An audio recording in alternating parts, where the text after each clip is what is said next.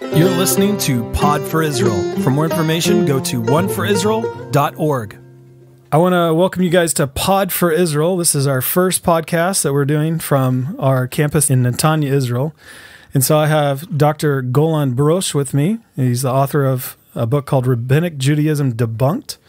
And he's one of our professors here at the Bible College. And you have some really interesting perspectives on the scripture, interesting perspectives on Judaism, on how it is today. And I just wanted to kind of pick your brain and get some of that juicy, awesome knowledge from you. Yeah, shalom. Thank you for the opportunity. So right off the bat, I'm going to tell you that we're going to say some provocative things that would make you think, but it's all backed up with with scholarship, with research, and I would love to start us off by saying at least one provocative things, which is that Rabbinic Judaism is actually not so Jewish.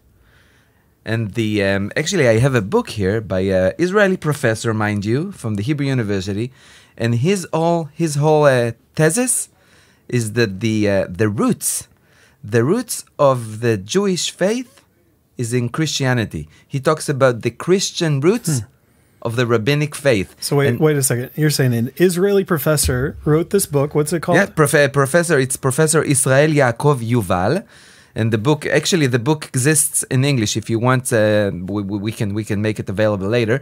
But his whole thesis, his whole goal is to show that the rabbinic Judaism has its roots deep in Messianic Judaism. Wow, that's shocking. That's crazy. That's amazing. He has a lecture in YouTube, this professor, and the title of the lecture is The Christian Roots of the Jewish Faith.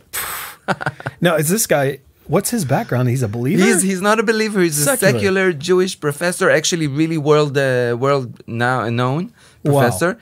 Yeah. Wow. And this is exactly, by the way, this is exactly what we try to show here in One for Israel, here in the college, to go back to the to the early Judaism and see how Jewish is Rabbinic Judaism.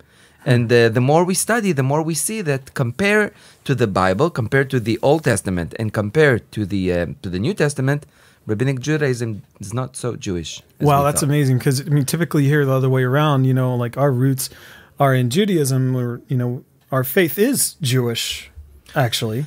So this professor has an example. He says the first Seder, the first Passover Seder, which is recorded in history, is the Last Supper with Yeshua and his disciple. Wow. He said it's the first recorded Seder. I don't know how you say it in English. How you put the Passover Seder? Passover Seder. The Passover night. Yeah. So the first gathering of the Seder is recorded in the New Testament. So basically what people say is the Lord's Supper, we kind of know that more in the church, is the Lord's Supper is actually the first Seder recorded in history. The first recorded Seder in history, according to this secular, Hebrew University professor. Wow. He's not ashamed. He's gonna say it. And he has a few other examples, but this is one of the most obvious examples. The first Seder, the first Passover. Yeah. Wow. So if Judaism got their roots from Rabbinic Judaism got its roots from Christianity, from basically Messianic from the Judaism. Messianic Jews, then what happened to Rabbinic Judaism? Okay, so we have to start the starting point, ground zero, if you want. Ground zero is year 70 or 68, 70, when the first temple collapsed. When the second temple collapsed. When the second temple was destroyed, you can say biblical Judaism, the old Torah Judaism, the Torah the Judaism that was based on the temple, was destroyed. Right. 70 AD was destroyed. The old covenant was gone, and there had to be a new covenant.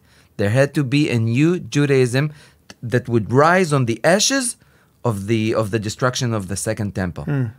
And on that there were two streams, two cults or two sects in Judaism: Messianic Judaism and Rabbinic Judaism. Each offered a new covenant. The believers the followers of Yeshua, of Jesus, followed the new covenant with his blood. The rabbis, the rabbinic side, follow a new covenant that they cut with the oral law. I call it the new covenant of the oral law. Each says that we say we see Yeshua all over scriptures, all over the Hebrew scriptures. We see Yeshua in Genesis. We can find Yeshua in Exodus. In all the Bible, we can see prophecies about Yeshua. The rabbinic side would say the same thing. You can see the yeshiva, how would you say the yeshiva where they study what is called Torah, what they study the Gemara, the yeshiva. So you can see the figures of the Bible studying in yeshiva. You can see the oral law, and all the Bible is all about the oral law for the rabbinic side. So we have two sects, two parties that came after the destruction of the temple, each claiming for a new covenant. The rabbinic new covenant, but firstly, the Messianic new covenant by the blood of Yeshua. And the question is, it's not a struggle between Christianity and Judaism. The question is, who's the real new covenant? Who's the real Judaism? Wow. What's the true extension of the Bible? Because again, after the second temple was destroyed, the biblical Judaism was over with. There had to be a new covenant of some sort. Is it the new covenant of the rabbis or the new covenant of Yeshua? I think an interesting perspective too is it wasn't just that when the temple was destroyed. It was after Yeshua was risen, they started noticing some strange things not happening in the temple. The supernatural kind of departed from and you're right. Actually, in the Talmud, it says that 40 years before the temple was destroyed, and this is exactly the year when Yeshua was crucified, 40 years before the temple was destroyed, weird things happened in the temple. One of them was the God didn't receive anymore the sacrifice that was given in Yom Kippur and the daily sacrifice. Describe that. What happened? And it was so fierce that the Talmud records Rabbi Ben Zakkai, Yochanan Ben Zakkai, rebuking the temple and saying to the temple, "What's wrong with you? What's going on here?" And this is 40 years before the destruction of the temple, the year that Yeshua was crucified. God didn't receive anymore the sacrificial system. A new covenant had to come in place. And by the way, Rabbi Yochanan Ben Zakkai is considered to be the founder of the rabbinic new covenant. He's the founder. He begged the Roman emperor, take Jerusalem, but give me Yavne. I want to start Judaism afresh from Yavne. Take the old Judaism, take the temple.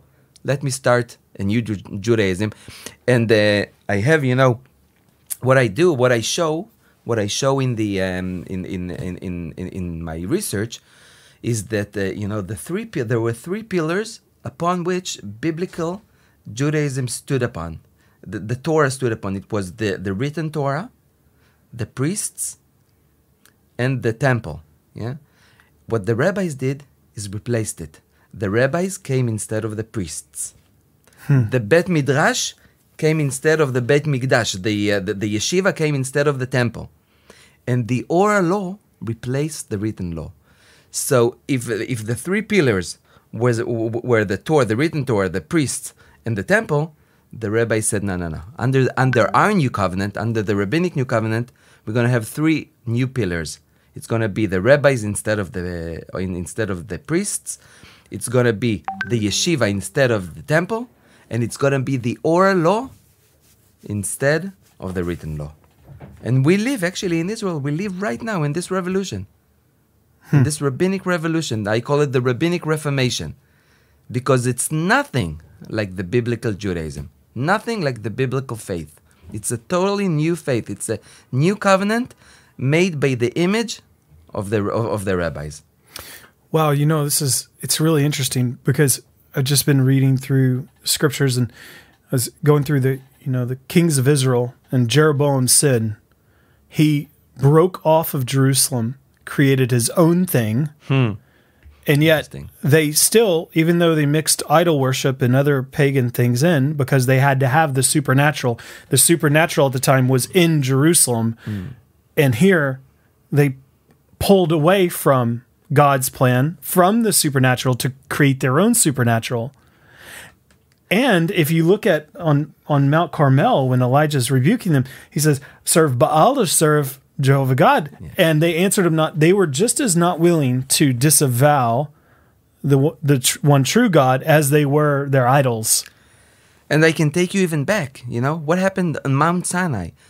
Just after they received the 10 Commandments, Moses is in the mountain.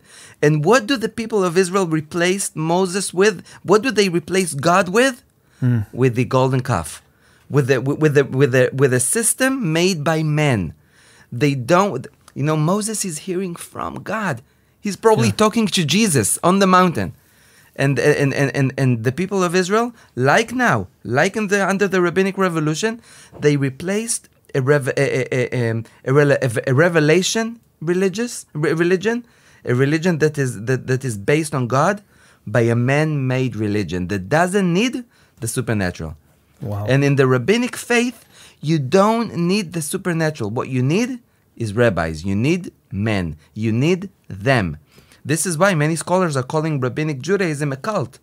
A cult which is men-based. You got to have a rabbi. If you want to become religious today in Israel, what you need to do is go to a yeshiva or go to a rabbi and ask him to teach me how to practice this and how to practice this and how to do this. No need of revelation whatsoever. So unlike our faith, it's not studying the Torah, it's not studying the scriptures. It's actually studying man. Studying man-made scriptures, the oral law.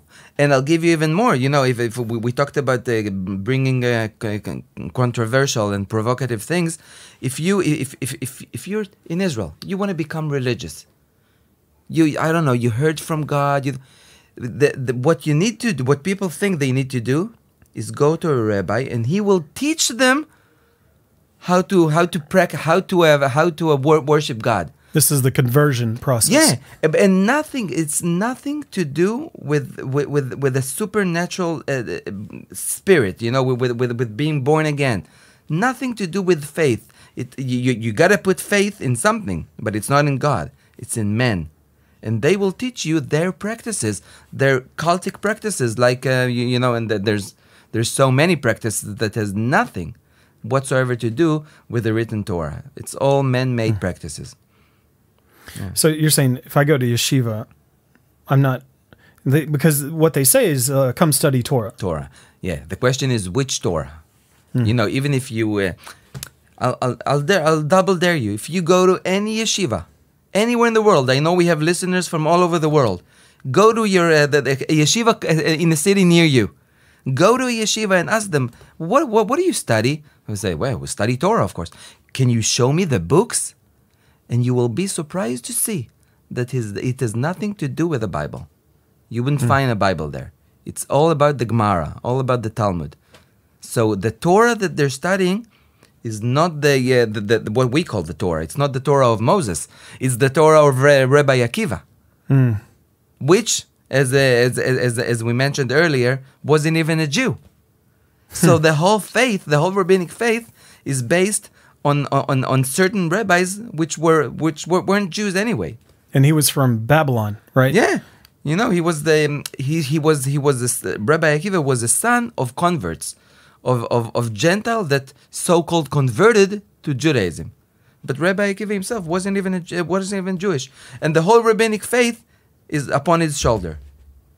So we have a faith that deliberately doesn't want the supernatural. First, you got to trust the rabbis. And you know, mentioning the rabbis reminds me that historically, and I told you that before, historically speaking, Yeshua the Messiah, is the first rabbi. He's the first person ever in history to get the title rabbi. So he's the first and only rabbi for us. Wow. But historically speaking, he's the first figure to receive the title Rabbi, R-A-B-B-I, yeah, Rabbi. Wow, so in any literary format, it's the first time it ever appears. The first literary format that the word Rabbi appears is in the New Testament, and the first time it appears, it refers to Yeshua the Messiah. Wow. So he's the first rabbi. We know he's the first and the last and the only rabbi. But he rebuked the other rabbis for liking the men calling them in the street, Rabbi, for receiving honor from men. He rebuked them. And now we know in Israel there's countless rabbis.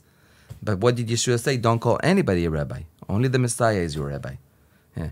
And he's the first historically figure that is called rabbi. Anywhere.